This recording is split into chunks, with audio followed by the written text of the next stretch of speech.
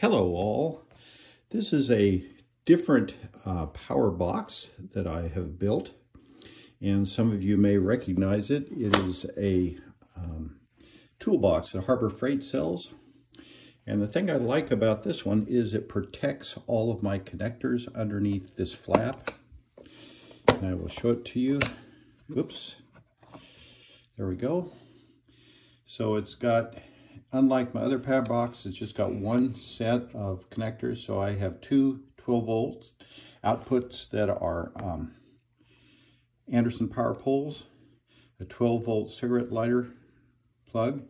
This is again for lights on the side. You can see the volt meter with the USB-C and the QC3 outlet. There's a switch here, on-off switch, that powers everything or not, and I have recently just disconnected that because I find I really don't use it that much. I power everything on just by plugging the battery in when I'm ready to go somewhere. And the solar panel is the white one, just to differentiate it from the other. And so I can plug a solar panel in, and I use a little bit different device on this box than I do the other one. This is a Buddy Pole Power Mini 2. And so it keeps track of how much battery usage you have. This has been all night, so it's used 0.4 amps, just keeping the Power Mini 2 on.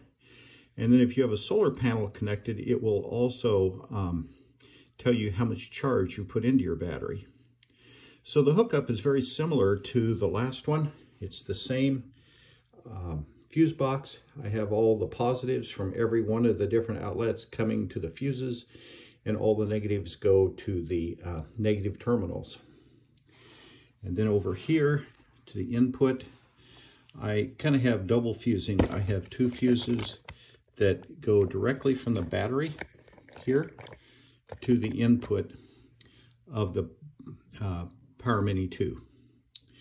On the side here, I just store my charger that I use to charge my battery. And the battery that I use, disconnect this, if I can move this out of the way, is an Worthy 20 amp hour battery. And it's the kind of the orange one. You can see them on Amazon. And that's the battery I'm using. I use this predominantly for short parts on the air activations as part of my amateur radio hobby. And I can usually get an activation running, if I want to use 100 watts, I use about 2 to 3 amp hours in an hour and a half operating 100 watts. So if a person wants to have a box that will operate a little longer, then a little bit bigger battery might be useful, although this would work 90% of the time. So that's the information on this one. I hope you all enjoy it.